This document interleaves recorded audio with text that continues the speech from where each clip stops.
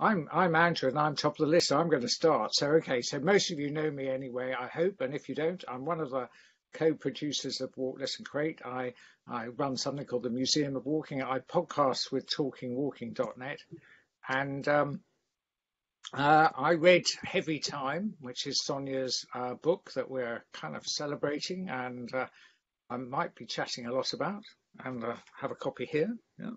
And thoroughly enjoyed it. I've not read any of Sonia's writing before, so I'm really looking forward to talking about writing and walking and what set her off on that journey, and isolation and togetherness. So hope that's enough for me. Babak, you're actually the next one in the alphabetical list. It's getting a bit boring from just the Walk, Listen, Create team, but you have a go too. Or maybe an easy introduction to get everyone else on board to speak as well. But indeed, together with Andrew and a third person who is not here, Geert, we are the team behind Walk, Listen, Create. Geert sadly is not here because he is down for the count with the consequences of his second COVID jab. One of the things that the three of us facilitate is the upcoming Soundwalk September, which is basically a month-long celebration of soundwalks. And this year, for the first time, we are facilitating something that is led by two artists in Ljubljana, which is Soundwalk City. The two artists are Zona together, and they were one of the honorable mentions for last year's Soundwalk September Award. So even though Prespes, which has just finished, was a whirlwind of activities, now in September we can do another whirlwind-lit of activities. So I hope you're also, like ourselves, very much looking forward to this. Okay, next on the list is Claire. Claire, would you like to? Well, I've been on a number of things with the Museum of Walking with Andrew, particularly their arts, and I've enjoyed those. I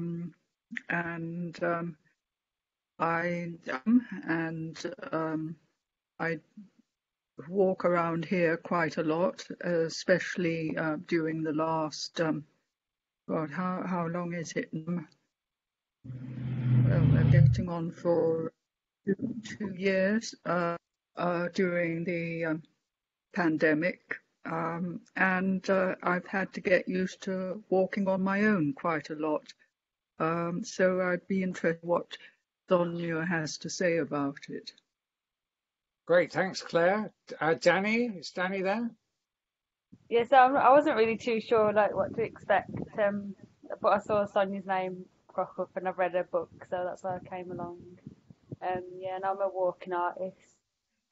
I'm working on quite a big project at the moment where I'm trying to, well, a very big project, walk all like the Ordnance Survey maps of the UK and take a picture for every kilometre. Brilliant, thanks, Danny. That's great. Welcome, Elspeth, Billy.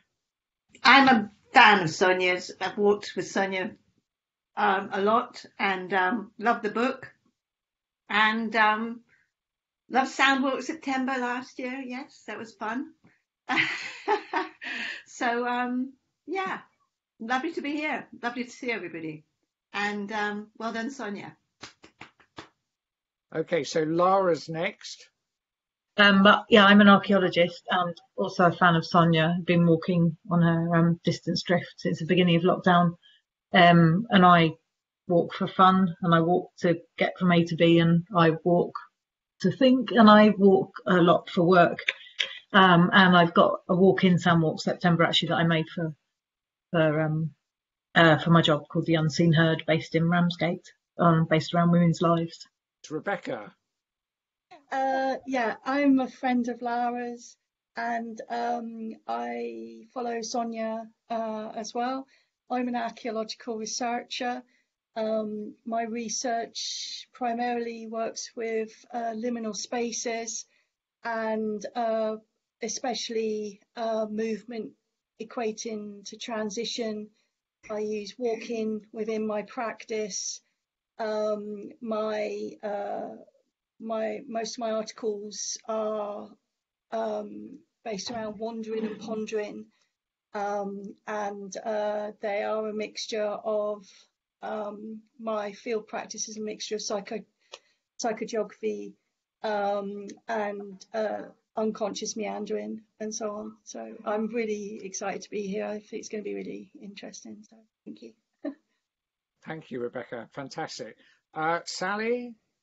Okay, I'm Sally. I'm an artist, and this meeting resonated for me because I set up a project involving people walking at the same time in different places with a poetic prompt, and we're doing it for 52 weeks of the year, and we're up to week 39 at the moment. And people send some kind of response. It could be a photograph, drawing, or words, and then one of the walkers combines them all together, fuses them together into a collage. So we'll have 52 collages eventually, which we're hoping to use then as prompts to kind of inspire other people to walk. So we just had an online meeting, and there's a kind of enthusiasm for, at the end of the 52 weeks that something else is going to carry on. And I think in spite of, it's been inspired by lockdown in a way, but I think people value walking alone, but in a sense together. So I'm really interested to hear what other ideas are coming up. And we have people in different parts of the world as well, so we couldn't do that. We couldn't physically walk together. So we've got someone in India, Kazakhstan, in Turkey and Italy. So it's kind of amazing connecting, across borders. So yes, I'm excited to hear. Brilliant. Yeah, thank you, Sally. That does sound incredible, isn't it, to have people so far away, far flung. We'll go to Teresa. Hi. I came across the Distance Drift over the last year and joined in. I'm a researcher and I look at women and the landscape, and I'm just about to start writing about pilgrimage. I also use walking as part of my academic sort of thinking process, creative process, and I also walk with Refugee Tales regularly, which we also walk virtually together throughout the pandemic. So it's lots of different ways of thinking and using walking. I also use it for well-being, to help self-regulate post-traumatic stress disorder. I really look at ways that the landscape can sort of help rejuvenate and connect. But I also look at very early historical texts. So I'm thinking about women transhistorically as well as sort of in terms of mobilities or lack of mobilities quite often. So, right. Wow. Gosh, this is a very walked experienced group, isn't it? This is fantastic. I describe myself as a walking sound artist. I come to most of the walking cafes when I can, and I was involved in a lot of the Prespa activities, though not in Prespa this year. And I do a lot of walking by myself, so I'm just really interested in what Sonia has to say. Hello everyone, I'm Zoe. I've mostly always walked to help with my kind of creativity, anything else. But I normally do graphic design, but it kind of folds out into other areas. I'm mostly interested in the concept of place and about the built environment. Also, I take part in Sonia's distance drifts every Sunday, and I can see a lot of familiar faces here. We've never actually seen each other, a lot of us, in real life before, so it's really lovely to see everybody. Fantastic. That's really good. Sonia, you've really done something special here, so well done. This is Rosie from Pend, just tuning in because I'd love to hear Sonia speak more about walking. I could read Sonia's biography that she's written on the Walk, Listen, Create website, but I think I'll just ask Sonia to introduce herself. Well, thank you very much for coming along, everyone, and thanks to Andrew and Babak for inviting me. Yes, I'm Sonia Overall. I'm a walking writer, psychogeographer, somebody that just really likes to get out there and get my feet blistered. and be in the world. More on that. I've been writing, walking together for as long as I can remember, really. Writing has always been inspired by walking. Writing problems have always been solved by walking. I believe in walking as a creative process, and it's not just for writing, it's for everything, as so many of you know, because this is what you do. And my recent book, Heavy Time, which I will read from in a bit, is my experience of trying to marry my very intensive psychogeographical approach to walking short distances with a full-scale pilgrimage, and actually putting in the mileage. So we might get to that. But what I wanted to talk about in this session was about isolation and togetherness, because I felt that there's a connection between my time when I was walking alone on my pilgrimage pre-lockdown and my experience of walking, hyper-localised walking through lockdown, with distance drift. So some things that I want to throw out there. When we're talking about walking alone, what does that really mean? We're always walking with others. We're walking with other people in the landscape. We're walking with the non-human. We might be walking with the past. We might be encountering tangible and intangible heritage wherever we go. We're walking with memory, or memory of our own walks, collective memory of place. We may be, if we're taking a pilgrimage, attempting to walk with some more spiritual aspects as well of the unseen. I was very interested in thin places in my pilgrimage, and also this concept of genius loci, that there is something there is a spirit of place that dwells in place and that can be encountered. So can we ever walk alone? Do we ever walk alone? I don't think we do. There's a stage of pilgrimage which is where the pilgrim becomes immersed in the landscape. And I'm interested in this concept of a kind of holistic, loose, boundaried form of self, that the self merges with the landscape, that landscape and walker become somehow connected. And what does that do to us as isolated individuals walking alone? Taking this pilgrimage really did teach me about the importance of human interactions and exchanges, and how there is a genuine weight to these, and we take them for granted every day. And there's a short extract that I'd like to read from Heavy Time about the concept of sonder. So I'm going to read that, and then I'm going to throw some more stuff at you to think about. So I hope I'm not talking for too long, but this should keep us going for a while. Apologies for the seagulls on the roof. Oh. So this is for sort of as you can see, kind of midway through Heavy Time, when I've walked from Canterbury to Southwark, and I'm about to take the second stage of my journey from Southwark into East Anglia. So at this point, I'm just about to leave Southwark Cathedral to take the next stage. I have a final pee, another glass of water, and nip back to say farewell to Chaucer's window. His pilgrims are social as they travel the way, singing, storytelling, mocking and flirting. My walk has been very different. This lone, extended interval of psychogeography has made my rare moments of interaction, in a shop, on a footpath, in a cafe, feel rich and meaningful. I'm aware of an expansiveness and gratitude as I make my way down the nave and out into the sun.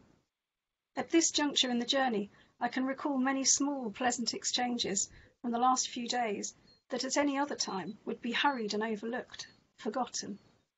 Lives bumping against each other in the swim of daily activity.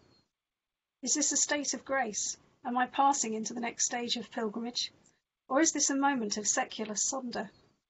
In his online dictionary of obscure sorrows, John Koenig describes sonder as the realization that each random passerby is living a life as vivid and complex as your own, populated with their own ambitions, friends, routines, worries, and inherited craziness.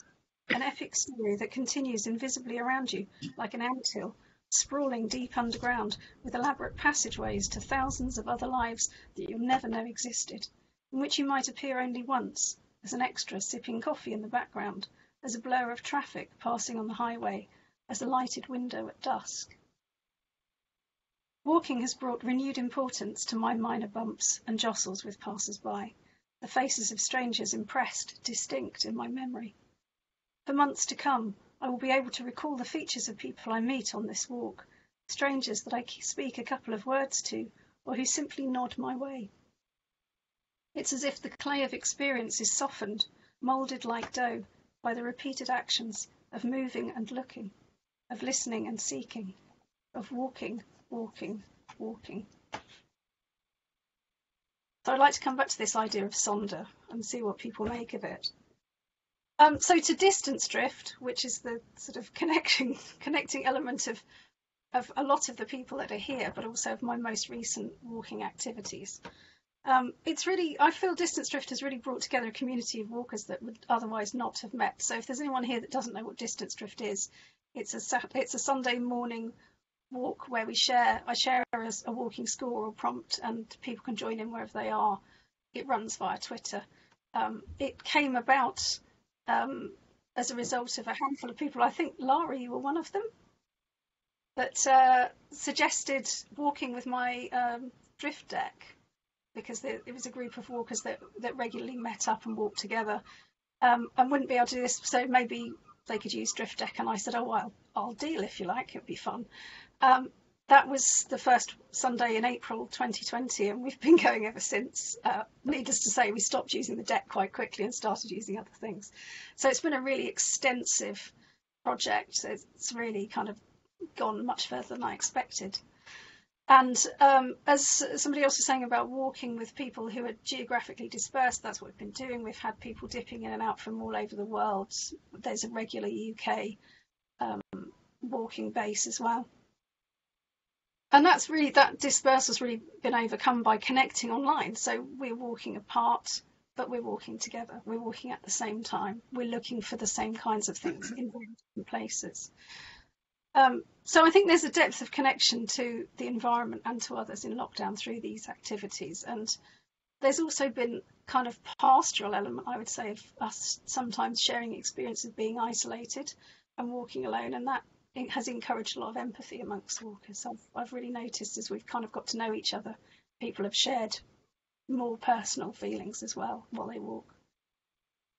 I'm going to say something now that might sound a bit out there, and this is what we're here for, isn't it? It's to provoke. I'd like to talk about being in the world and being one of many. I strongly believe that if we're attentive to our environment, it makes us very present. It makes us mindful of place. We're in the moment. We're there, and we are never alone in a place. Can there be this moment of revelation that Sonder describes, where we kind of recognise suddenly the individuality of another person, and then think about how many of those individual lives there are that we might touch or glance against? Can we do that with place? Can we have that kind of revelation that discrete places that we invest in, these small pockets of land that we invest in our immediate neighbourhoods, have their own ambience, have their own stories, have their own histories, and they are just small patches of this continuous whole? Is that something that we could aim for? And if we did, how would that make us treat the environment at large? So I'd like to suggest that localised walking and the immersion of extensive lone walking that one experiences in pilgrimage share this kind of invested attention to place. And I think those things can lead ideally to a kind of sense of stewardship of place and the environment and the natural world, but also of a kind of increased awareness of our contact with the non-human and how much we really need to pay attention to that now. So I'm not just saying when we walk alone together we're making contact with other people. I'd like to suggest that we're actually making contact with the planet. So I'd love to hear what people have got to say to that. That's my provocation for you tonight. Yes, well, walking on your own, you become much more aware of the land around you, the trees. I go to the same park and you begin to have a feeling about the trees and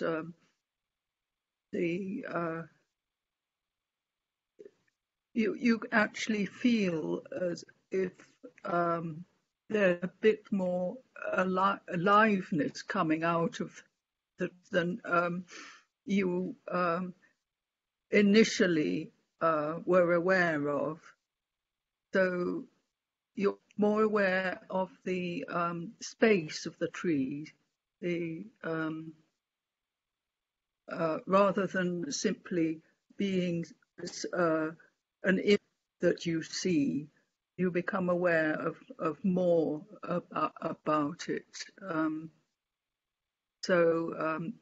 I mean, that's just mine when I'm walking along fairly slowly. Yeah. So do you feel that as well, that sort of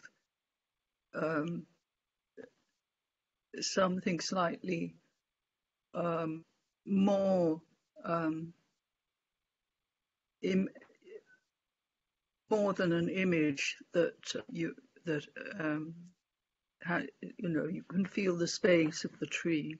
Yes, and that's something very particular to walking, I would say, as well. I mean, we can cycle past the tree, we could drive past the tree, we could see the tree through the window, but when we are in the same space as the tree, we have a really physical, tangible relationship to it, and yes, to the space that it takes up, and to the atmosphere that it creates, and if we walk past it regularly or walk around it regularly and pay attention to it, how it changes, just even minutely day by day, as well as through the seasons. So yes, absolutely. Could I add something to that, Claire? Would that be okay? When you're saying about the trees and sort of our proximity to them or our connection or our viewing of them, it's brought to my mind particularly some of the older trees, for instance, the yew trees. And quite often on pilgrimage, I've noticed that a lot of the yew trees situated in churchyards are actually older than the churches that are built there. And certainly when I walk, I very much get a sense of time, not only from the early, I look at very early historical texts, mostly written by women. And I think that sort of feeling of sort of time folding in on itself, that sort of constant sort of temporal connection with those that have walked before us and are connected to the land in some ways, and particularly trees. I'm always looking up at the trees. So yeah, that definitely resonated for me.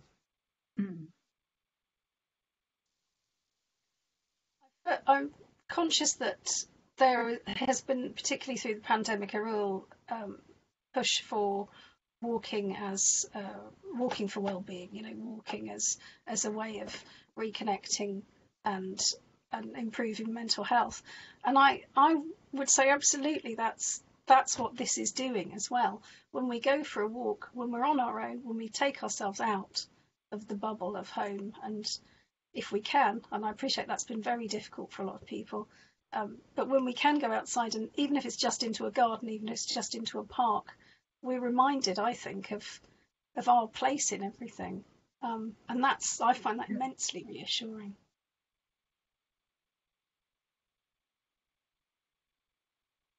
Yeah. Oh, sorry, go on.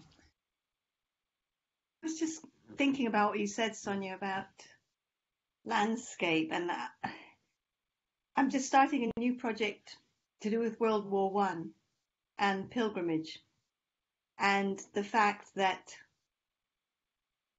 after the initial fanfare of putting up monuments and great eulogies, King George was persuaded that it was not up to the state to try and discover where people were buried or reveal great iconic things, because it wasn't down to the state. This was about families who'd lost people. And he went up on a pilgrimage, and Rudyard Kipling wrote a poem called Pilgrimage. And it was about paying respect to people who had died and nobody knew where they had died or how they had died. And it was about connecting to the landscape and about using the concept of pilgrimage to connect the landscape and to connect to those who we'd lost. So I think that historically, and coming myself from, as you know, the Andes, an Andean background, walking is part of history, you know, walking in the Andes and part of past cultures. It's recorded in those walks and in the walking. And I think it gives us the opportunity to write and think about the world in a very different way. So I think your provocation is brilliant.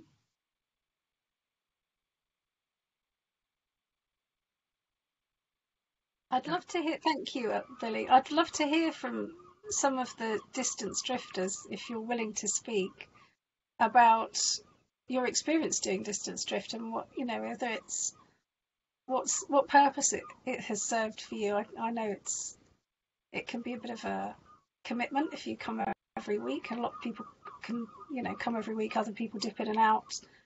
But what's it done for you? I suppose I'm not asking for praise here. I'm genuinely interested because we so rarely get the chance to Can I say very quickly, I'll be very quick, banter. Twitter banter.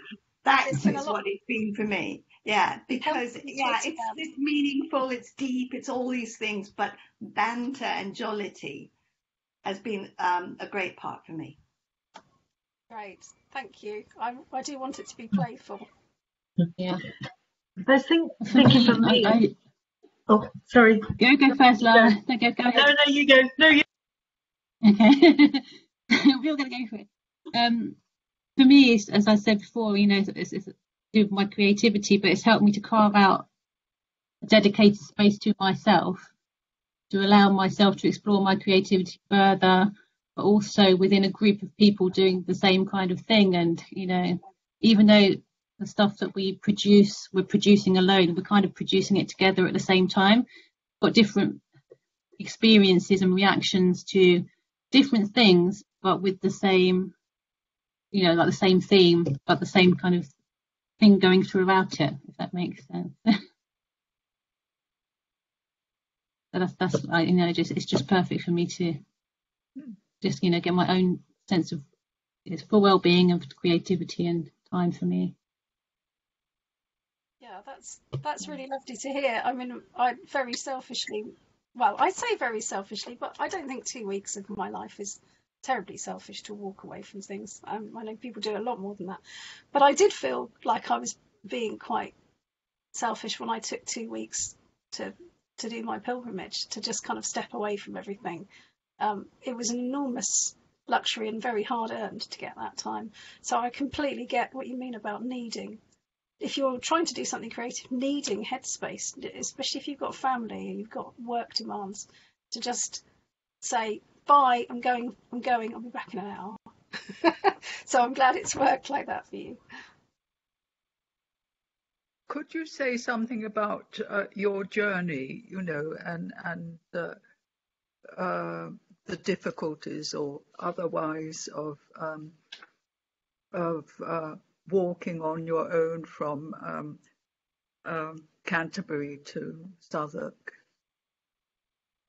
Yeah, brief, I yes. haven't read the book, so I can say something. So yes, walking on my own, I wasn't worried about it at all. Everyone around me was really worried. My family, I'd sort of kept it from in-laws and didn't tell extended family what I was doing, because they would have just nagged and worried and pestered. So I walked from Canterbury to Southwark, and then my plan was to walk from Southwark to Ely via Waltham Abbey. I grew up in Ely, my family was there. and then to move on from Ely to Little Walsingham, which was my ultimate destination. Problems that I encountered, I hadn't prepared enough. I'd got a sense of the route and I knew where I was staying, but I am a writer, and I'm a middle-aged writer that spends a lot of time sitting at a desk, and I really hadn't carved out enough time to prepare myself physically for the sheer stress of trying to cover up to 20 miles a day, day in, Wow. day out. Bonkers. I can do a 20-mile walk and I'm okay and a little bit achy the next day. Try doing that for 2 weeks. So there were problems there. I also encountered kind of, the sort of usual casual chauvinism that women on their own experience. A couple of moments that, felt a little bit risky, but I came home in one piece, so it's fine. And it was a heat wave. I was walking in July and it was a heat wave. That wasn't fun. There were moments that were fun. There were moments that were extremely difficult. But I would do it tomorrow if I could. I would go again at the drop of a hat. I mean, it was just such a great experience. And to be able to say, just that moment of I am stepping out on my own and I'll see you later. It was such a liberation. So really worth it if you can do it, and if you can do it safely, and if you feel confident about it. I'm told, a very stubborn person, and that probably helped. Did you feel lonely at times? No, because you were alone. No, and I think this is what I'm trying to say, that actually I never feel alone when I'm walking, even when there isn't a soul to be seen. And I think that's part of the act of walking, is that it kind of retreads places people have been. It brings memories of people that you've walked with before, or that you see something and you think of the person that would be interested in it. It's constantly entertaining and as well as quite arduous. So no, I didn't feel lonely at all. And in fact, I did feel really, as I said in the section that I read, I felt at that point really connected to other people in a quite different way, in a quite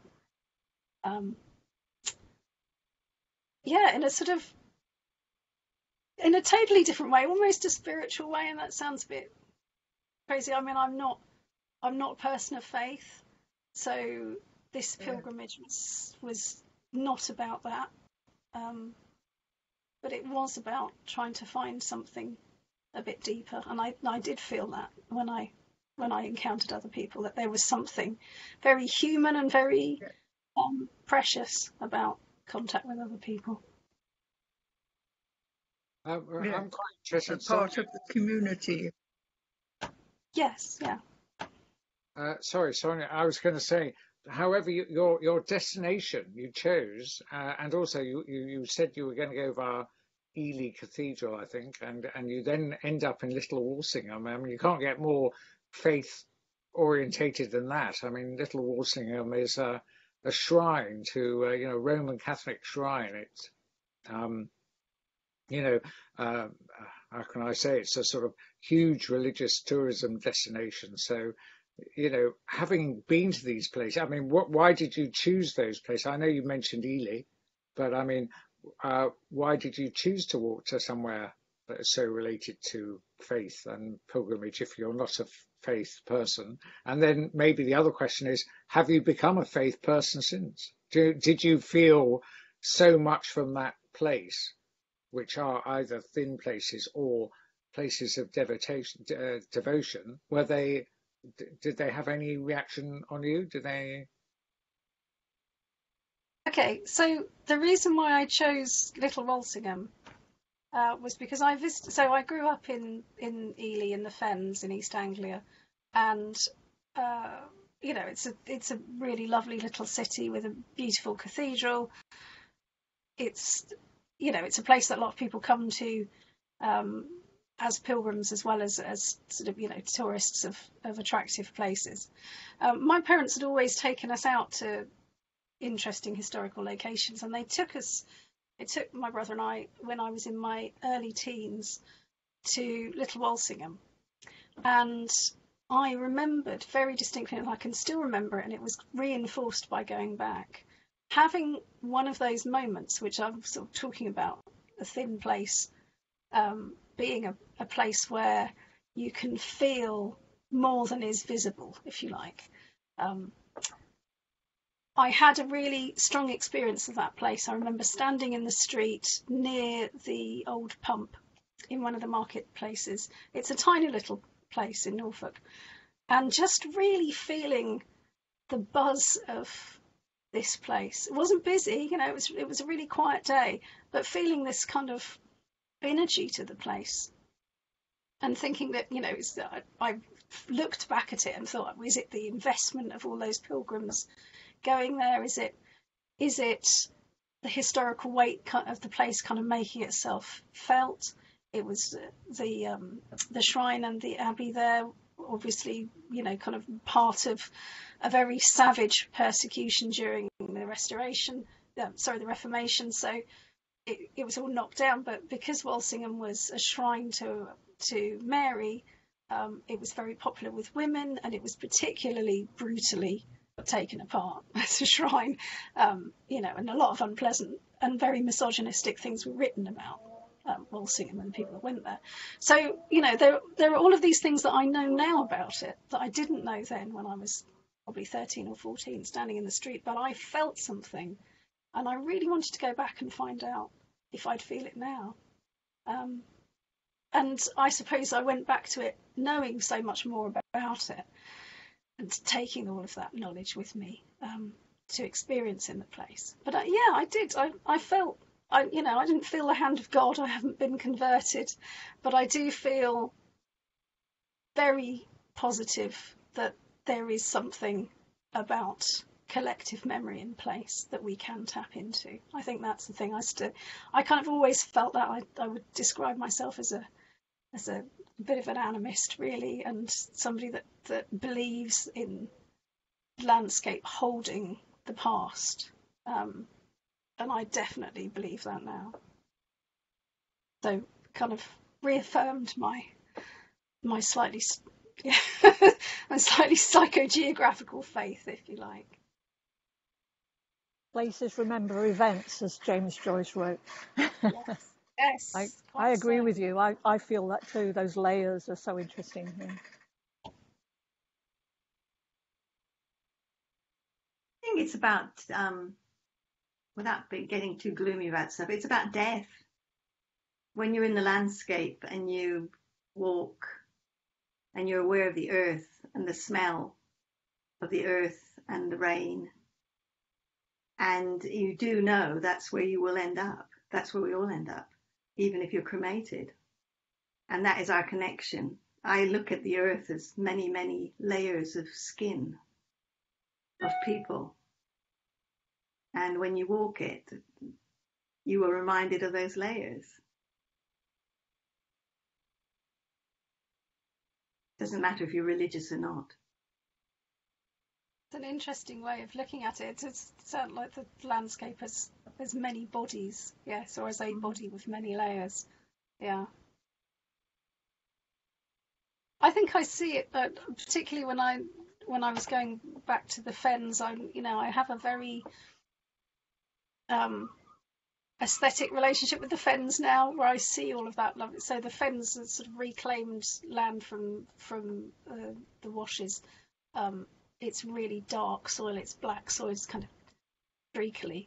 I find it stunning now. I just love to look at it, and that kind of aesthetic glory, if you like, of walking and seeing all of this soil. Oh, it's so good for the soul, I think.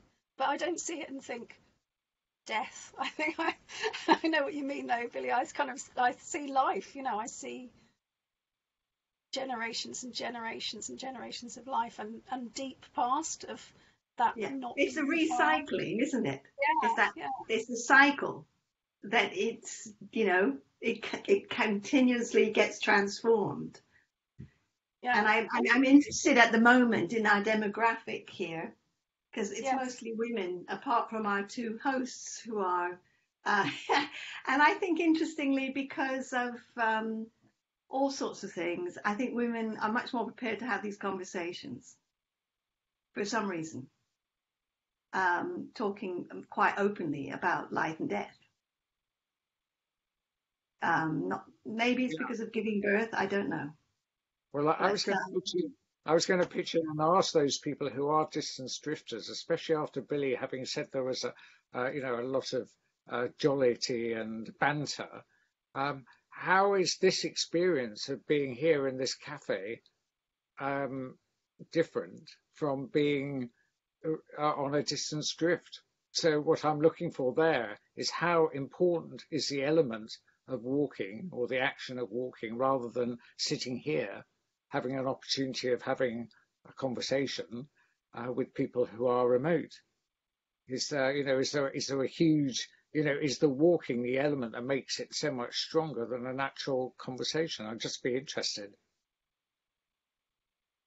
I think it is. I think it's it's great to be sitting here in a virtual cafe with distance drifters who I've never seen some of before. But I think there is something about distance drift that, you're all moving through a landscape, even if it's your house landscape or it's a park landscape, but you're all moving at the same time through this kind of a moving through time and space element that really makes it feel possibly more connected than just sitting in front of a computer talking. I guess it's a sort of three-dimensional, just the sort of, I suppose, I don't know, embodied experience of moving while being with each other, while not being with each other. Yeah. Also, relationships have formed. We didn't all start off with the banter. It's because over time we've got to know each other. We know that Julie's going to run around photographing everything in sight and come up with this constant stream of consciousness, which is Julie's way, which is great, And then, we've all got our own little input, but that is, there's a sort of, it's relationships, it's friendships, without actually having met each other. And in fact, probably seen each other for the first time, really, on screens. But I think there is a bond in there. Yeah, I mean, I'm also kind of intrigued with the distance drift is whether you fall into step. Do you find that you're moving through the landscape at a similar pace that you are, even though you're distanced? It's Zoe always comes in about 6 hours later, don't you, Zoe? Is Zoe here? Yeah, Zoe's here. Yeah, Zoe. Not always quite that long. Probably about maybe 15-20 minutes later. And it's really difficult what I don't do is look at what everybody else is doing, as if that would just inform everything that I do after that. So I just try as much as I can. I really love looking at what everybody's doing as we go along, because that's part of that group experience. But at the same time, I'm very concerned that it will inform what I'm going to create next. So that's the tricky one. So, I try as much as I can to get there on time. I think that's what it is. It's just doing that same thing. Pardon? It's much appreciated that you're kind of extricating yourself from children and trying to get out. No. I love it. No, it's my time. It's lovely. Yeah. I think it's interesting, this idea that we might start doing similar things, because one week we played a game of Snap, because I really wanted to see how similar what we came up with was, and there were a lot of snaps, weren't there? Actually, quite a lot of similar things. But people could do distance drift in different ways. So there are people that join asynchronously. There are people that are regulars that don't interact with posts until the end, which I think is probably quite sensible.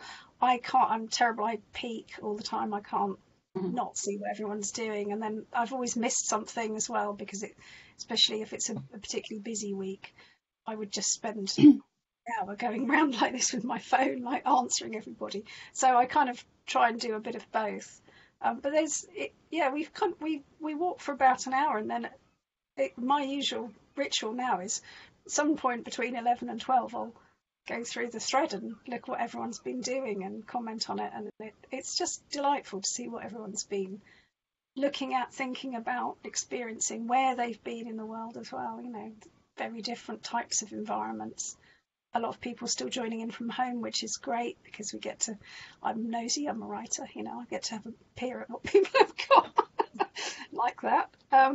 So it's been an absolute joy having so many people joining in and sharing their experiences. But there are more of you here. I'd really like to hear from you if you're game for saying something.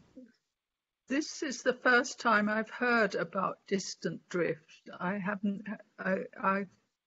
known anything about it before. Are you interacting on any particular, like Twitter or something, or are you using an app, or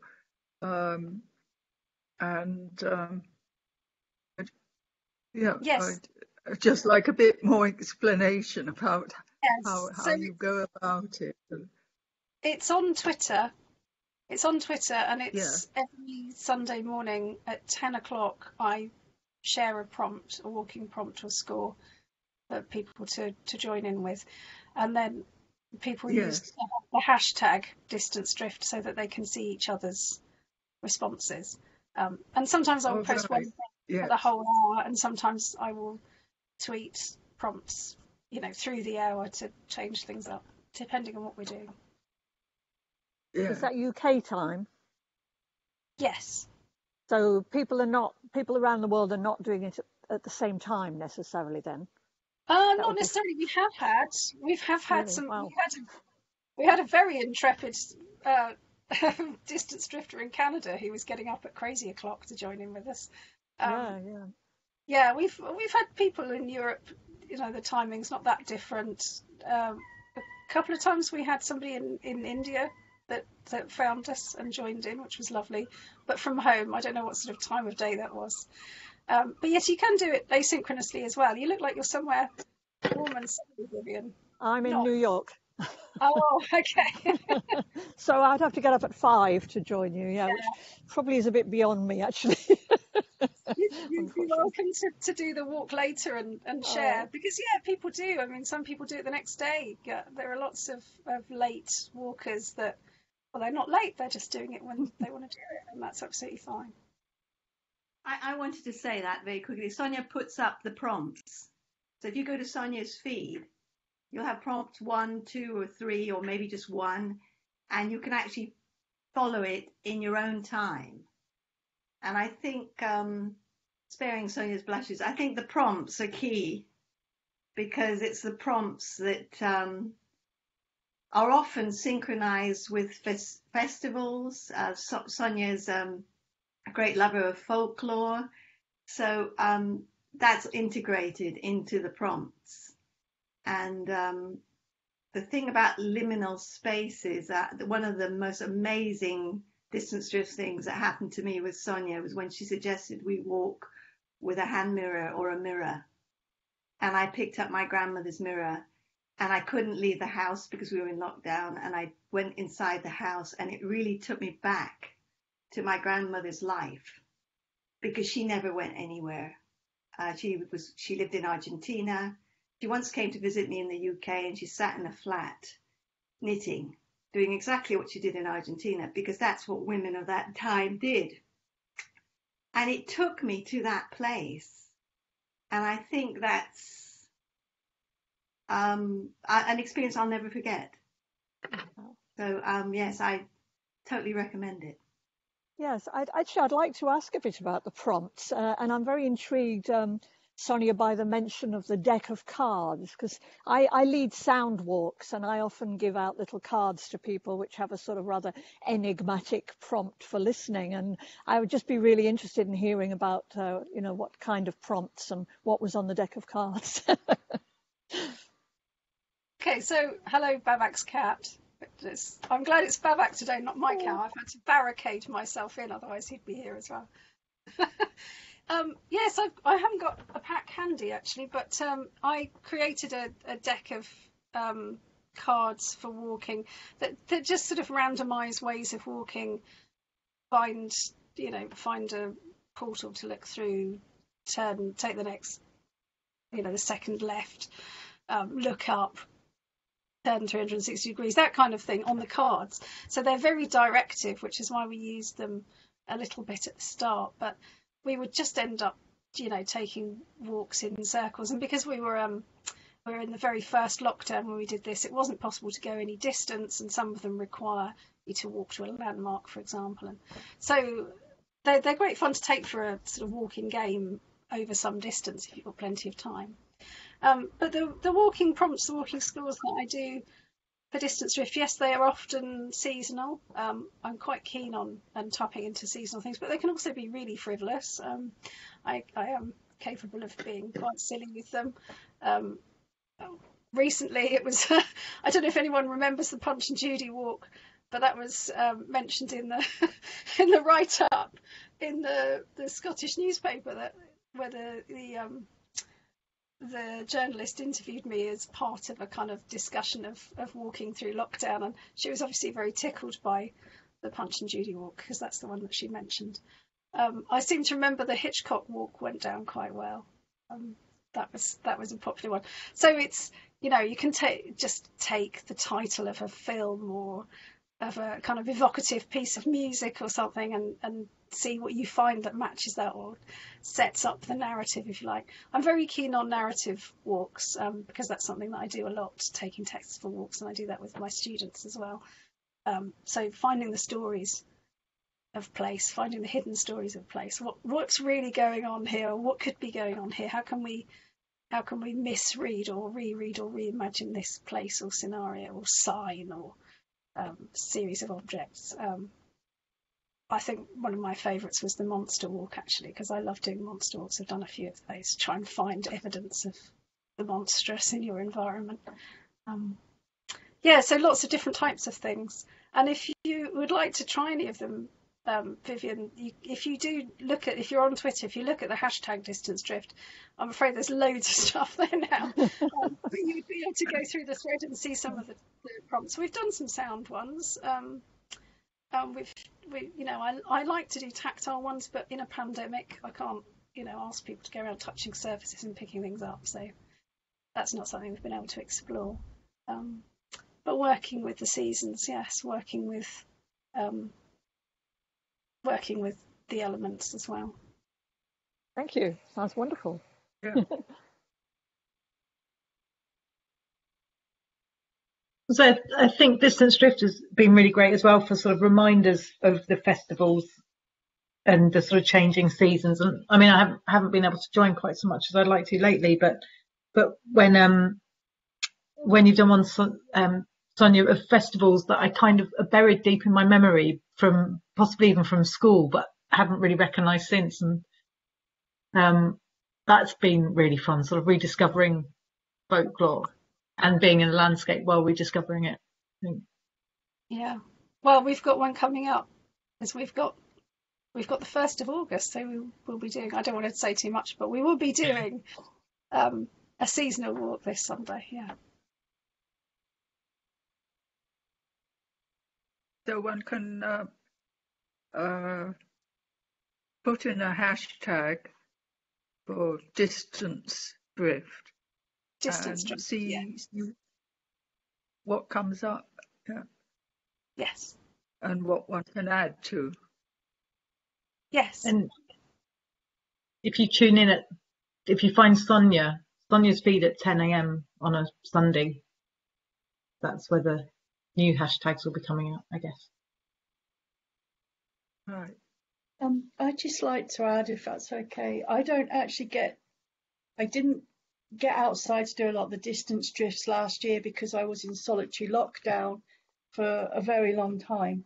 And unfortunately, I haven't been able to take part in many of them this year for various reasons. But what Sonia has helped formulate through the distance drift and reading the threads, I read them throughout the week with people who are drifting at their times. I found them really inspiring for my own work. I am a folklorist, and I really love seeing how people engage with their landscapes. And hearing Sonia now say that she considers herself an animist is just music to my ears. I think, I know that technically it could be termed a project, but for myself it's something much, much more. And I think that especially now that we're in this COVID situation, this time period that's probably going to be ongoing for some time, connectivity really is key. And, you know, this together but alone, and the fact that you might not all be walking at the same time, but as Lara said, you are together, whether you're walking on a Sunday morning, you know, British time, or 3 days later, whatever, because you're all part of that experience. Although your experience is unique, you are all part of that experience. And for me, that is something that's really, really important. Thanks, Rebecca. It's been lovely to see people that aren't necessarily doing the walk occasionally just chime in with a response as well. There's been quite a few of those, and that's really lovely, because we're sort of storytelling, aren't we, really, as we go along when we do these walks. We're sharing Absolutely. images, ideas, we're creating our own strange walking narratives, and yes, they're all part of one big story of our walk each week. Exactly. And you know, through your wanderings, whether you wander within your home, we're locally, further afield, wherever your pilgrimages take, you are adding to the story of the land, whether you are conscious of that or not. You are becoming, you know, part of the stratigraphy. And for me, and as I'm very much with you on this, Sonia, for me, I walk with those that have come before, and those who haven't yet manifested, they're there, we just don't see them. So for me, walking, I see as life, you know, and walking as release. So yeah, and it is storytelling. Whether or not you write that down physically, or you keep those stories in your head for times where, you know, you're not having a good time, you need to regress in order to progress and stuff. I think it's really important, and I love the book as well.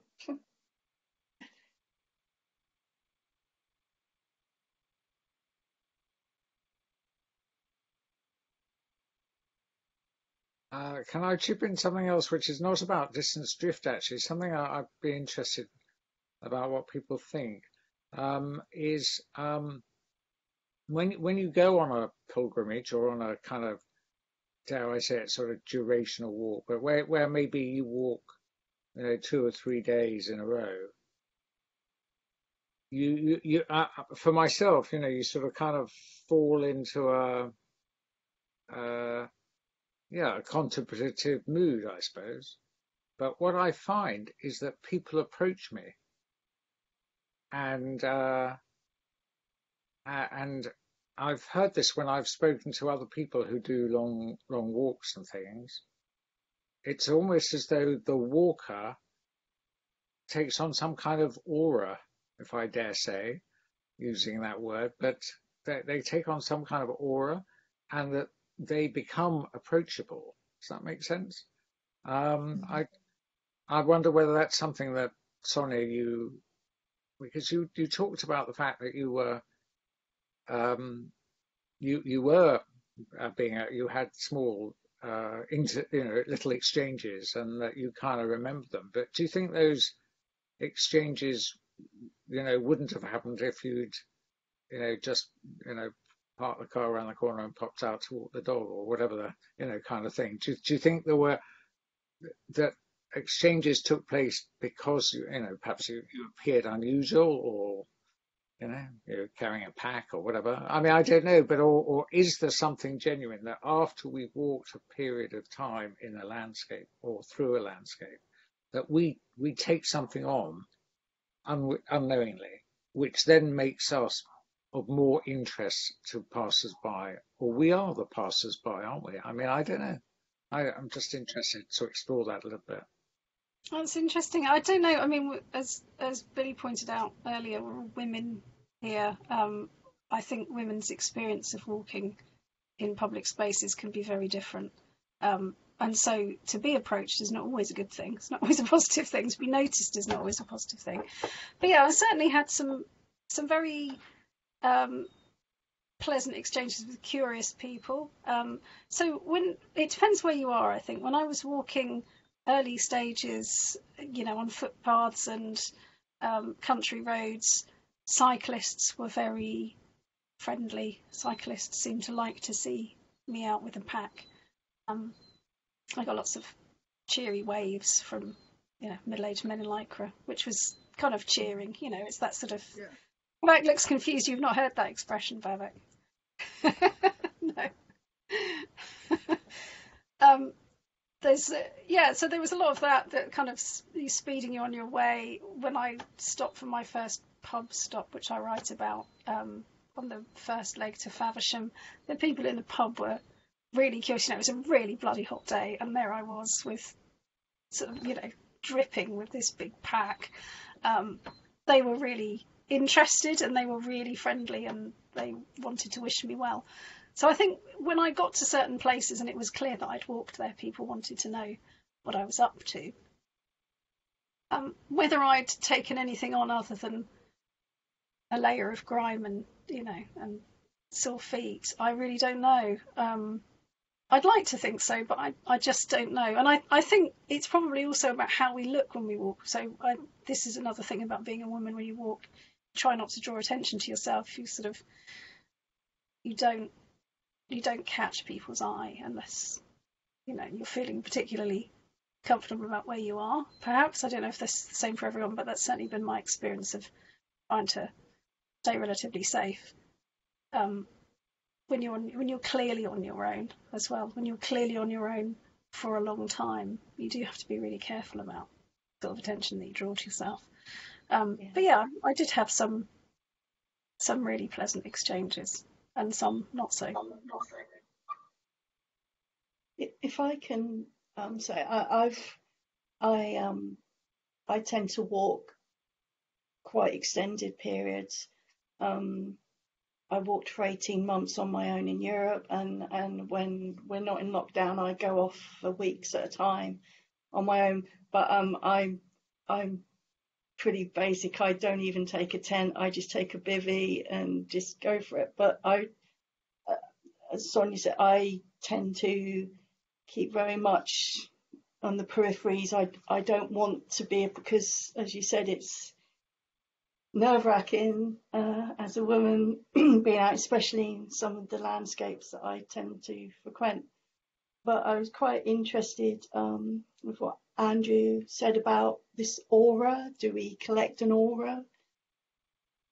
I don't know how I would describe it. I think that the spaces we walk within, the places where they connect onto us, they remain with us, and they're there permanently. And I think that the experiences that we have when we're walking in those, and the fact that they're then within us forever, people pick up on that after the event even, and when they then people, once they know that, or once they pick up on that, then that entices people to ask, and then they want to hear your stories, and then from them they develop ideas and stories in their head. Some want to go out and walk themselves, or they just like listening to your tales and things. So I don't know if that sort of is going along the lines you were thinking of, Andrew, but yeah, and I think that the stuff I write about, and people are like, oh my gosh, you go and spend nights in forests on your own, that's terrifying, but we love reading about it. So it's always like I'm doing it for them in a way. Scary. I'm doing it for me. But for people who wouldn't feel comfortable going to spend nights on end in a forest, they can kind of read my strange ponderings and in a way be there too. That makes sense. Yes, it's a good vicarious experience, isn't it? When we read about what other people do. Yeah. And like, so in a way, I've experienced your pilgrimage in a wee way. Yeah. Yeah, I mean, I absolutely wholeheartedly feel for you because I'm fully aware of the kind of chauvinism that goes on, and but what also is a very big positive for women walking is the fact that you can approach people, and you can approach people and become involved in incredibly intimate situations which we men could not possibly do. So Billy at one point mentioned having children or whatever, but I mean, there's absolutely no way that a man can, approach situations where women can go. So there are sort of different places that women can explore, or different experiences that women can explore while walking, which men can't do. And for me, one of the areas which really kind of infuriates me now is that I can't go anywhere near a children's playground because I'm seen as a dirty old man, even though I'm not a dirty old man. Yeah. I've had that when I worked professionally. I worked for the National Children's Bureau, and I worked for the Children's Play Council, and I was a technical advisor for the government on hard to reach children and outdoor play. And I was assessing playgrounds, and yet I was not able to go to those playgrounds without being in the company of a woman. So, I fully see what you're saying, and I'm not going around saying it doesn't happen, because I know full well by talking to hundreds of women that definitely is the case, that men are not helpful towards women, in fact sometimes downright aggressive. But there is this kind of strange thing now that we're kind of in a situation where I don't know whether when we talk about the pandemic and you hear politicians, they say, quickly get back to normal. Well, there was lots of aspects of normal pre-pandemic that I don't actually want to see come back. And one of them would be the abuse that women face when they go out for a walk. I mean, I'd hate to think that returns to the level it was, because just before the pandemic, you had, Me Too, that was like riding extraordinarily high. So, yeah, there were lots of things pre-pandemic which were taken as normal, which I wouldn't want to see return. Anyway, we've got about another. Well, the deal with a cafe is it goes on until you all want to stop talking. So, please, there are some of you who are listening in who haven't spoken, and others who have only spoken a little bit. So, if you'd like to say or ask or pop an opinion or just passing remark, please do. It's your turn, your opportunity. Well, feel free to put something in the chat if you don't have a mic that's working for some reason. I'll just ask about the distance drifts. Are they has it evolved over time? Is it what you did you have a vision of what it would be, and then it's become something else? Yeah, it's been a complete surprise. It really was going to be just a very small scale. Let's do this and see what happens, and then, oh, that was fun. Should we do it again next week? And then, oh, should we keep going for a bit? Yeah, let's keep going through the first lockdown. Oh, it hasn't really ended. Let's keep going a bit longer. Oh, it still hasn't really ended.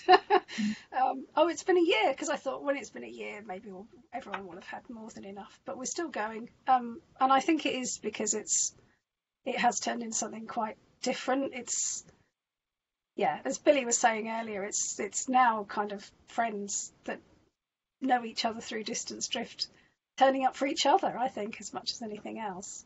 And it's, for me, it's been I mean, it's been many things, but it's also been, as Zoe was saying, my time. You know, that's my stamp on the calendar every week.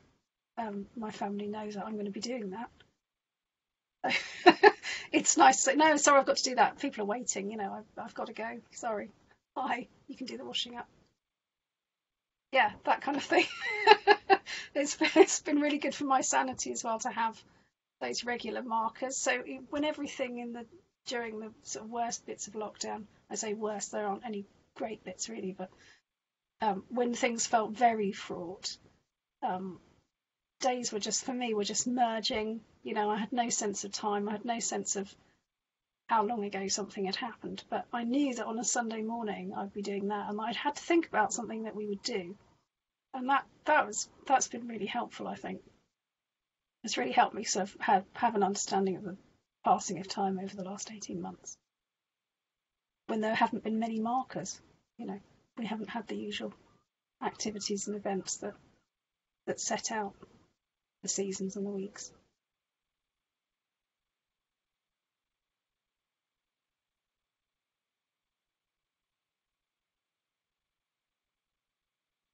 It has gone quiet now, hasn't it? Everyone's thinking about wine and tea and dinner, possibly. Actually, Andrew, I just wanted to pick up on, if I may, you were saying about this aura that you felt sort of with pilgrimage, and I'm not sure that I sort of felt it like that, but actually, certainly when I was walking on the Camino a couple of years ago, I sort of felt that meeting other pilgrims, it was almost like you sort of bypass the usual. When you first get to know someone and that sort of, you know, the pleasantries, it was almost like everyone completely bypassed that and went to something much more deeper and meaningful. And therefore there was sort of a much stronger connection immediately, which I hadn't experienced anywhere else, doing anything else. And that really struck me. And certainly the people that I met on that pilgrimage, I started walking with just one other person, and we walked into Santiago with about 11 of us. 12 of us, and you know, we've regularly met up online since then, and I talk, you know, having only walked with those people for a matter of weeks, I can immediately go into conversations that I wouldn't have with people that I might meet much more regularly in my hometown. But there was this, I don't know, just something else. So yes, it just struck me what you were saying about that. And certainly picking up on your point about the difference in the places where men and women can go and the different places that are open or safe. That's something that I very much think about, and that's a really good point. Actually, if I may just pick up on one other thing that Rebecca was saying, when people are reading your work and you're sort of going into these spaces that obviously, you know, it sounds quite, you know, sort of quite a journey, and for other people to sort of read it and experience it vicariously, and you know, for a long period of time. I'd really like to read your work, actually. I mean, are you on? How would I access your work? I have a website that's the address is liminalworlds.org. And on there, it's basically the umbrella site for my 4 ongoing projects, which are very quickly underpasses, liminal places, dialects of the hum, future ghosts, we are all ghosts in the making, and paranoid architecture, Ballardian concepts within Neolithic contexts. And so this website, there's no rhyme or reason that it's quite psychogeographical in the way it's set up. Although we have the different sections, people literally can just dive in and lose themselves. And there's my writings are generally under the wandering sections, ponderings and wanderings. I cover all manner of things. There's also short audio pieces. We have a podcast, the Liminal Lounge, with various different people, and again, we just drift through conversation. There's no structure to it. We just literally see we have no idea where these things are going to go. So yes, and hopefully we're just waiting on confirmation. I'm hoping to be beginning work on a book on the liminal worlds and a book on the hum next year. And, then we'll be starting the fundraising for the field work. I'm planning to go wandering for minimum 6 months, maybe 18, depends on how much money I can raise and how much the publishers are willing to give me up front. So good luck with the funding. Yeah. Thanks for the challenge. Yeah. Oh God, is that? Sorry. Sonia, have you spotted that Danny's written something in the chat for you? Yes, I wasn't sure if that was for me or for Rebecca, but maybe we could. I don't know if it's for you or for me. You go for it. So with the pilgrimage, I had to research where I was going, obviously, because I only had a limited amount of time to get there, and I needed to find places to stop. So I researched the route to some extent, and I was also trying to match existing pilgrimage routes as far as possible. But as I say in the book, I think there's a lot of potential dispute to be had about any British routes that are genuine apart from the A2 from Canterbury to Southwark. How much do I approach the landscape with an open mind and let it reveal itself? Yes, I think I do. I think that's the psychogeographical aspect. When you're doing an extended walk, you do need to do research about route, but you can obviously, as a butterfly, as I am, not stick to the route and digress and go and look at stuff that's tantalising and think, what is that down there? I want to go and have a look. So my route was constantly interrupted by my psychogeographer's butterfly eyes that wanted to go and check something out. I did quite a lot of research afterwards as well, so I would be curious about something, I'd make a note, I'd then look it up and try and find out more about it. But there were key places that I did know stuff about, and I had done a lot of research about Walsingham before I decided to do the walk, because I was still so curious about it as a place. So a combination of those things, I would say. And you were saying there that you usually walk and research after, and I don't think there's anything wrong with doing that, because when you go to a place with a set of expectations, you're already closing down, perhaps to some extent, some of the things that might occur to you. But I also think that if you're on a mission, if you're taking, like when we distance drift, you're sort of taking a lens through which to look, then that's fine. Take that with you.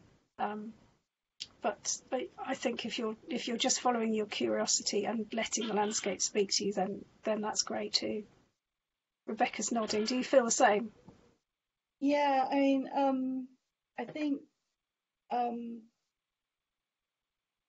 when I decide where I'm going to go, whether it's a short walk of a couple of days or a longer walk, like Sonia, well, with the shorter walks, the only thing I really plan is, so like I went out to Rendlesham Forest a couple of months ago now, I think. So the only thing I'd actually planned, because I knew I only had a couple of days, was the public transport from London to Woodbridge. And then the minute I got at Woodbridge, I knew the general direction of the forest. And then I just went and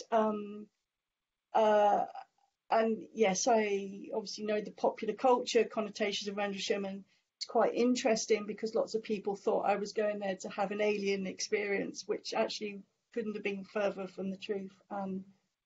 I think they were really disappointed that I didn't have, well, not that I'm aware of, that I had an alien experience. For myself personally, when I'm out, I have to give myself over completely to the landscape. I can't. One of my sort of mantras is feel, not think. I think when I get home, and I use the camera on my phone because it's really a regular occurrence that I get so caught up in what is going on. I'm not aware of my actions. I'm not actually even aware of where I'm walking. I'm just enveloped in all the senses around me. And like Sonia, I will just duck and dive. And what's that film, Up, with the wee dog and squirrel? It's like, oh, squirrel, and I'm off. And when I get back, I then look at my phone, and that's when the real fun begins, because I will then have photographs I have no real recollection of having taken, but I look at them and it's like, wow. And where Sonia writes in her notebook, I have a voice recording app on my phone, and then I listen back, and it's quite often I can't even remember making those recordings, but I listen to them and it's like, wow, that's quite interesting. And then when I put it all together, so it's nice because the memories I have on the journey home, I have this one set of memories, which I guess are the conscious memories.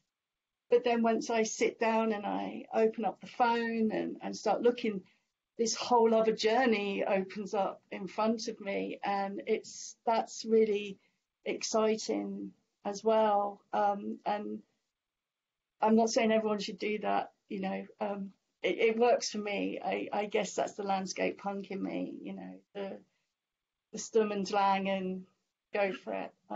But yeah, it works for me, like so. But yeah, not everyone should do that if they're not cool with that. So. A big thank you to Sonia. A big thank you to Penned in the Margins for publishing Sonia's work, because I've really enjoyed the book. And everyone who hasn't bought a copy, you've got to rush out and buy a copy. Heavy time. We haven't actually asked Sonia why she chose that title. A big thank you, Sonia. You have the last word. Thank you very much. I'd like to say thanks to everyone for coming. Thanks to everyone who distance drifts along, and hope to see you again soon. Thank you for those of you who've bought the book, which is great. I know it's lovely to hear when people have and what they make of it. The first weekend of September is the 4th World Congress of Psychogeography. Babak's going to be playing walking roulette with us, I understand, which I'm looking forward to seeing how that works. So have a look for the 4th World Congress of Psychogeography. I'm going to release the programme properly this week, so that's quite exciting, and hope lots of you can come. So there's going to be lots going on. It is online again this year, which in a way is sad, but also means that people all around the world will be able to join in again, which is fantastic. So that's my final plug. Thank you very much for having me along.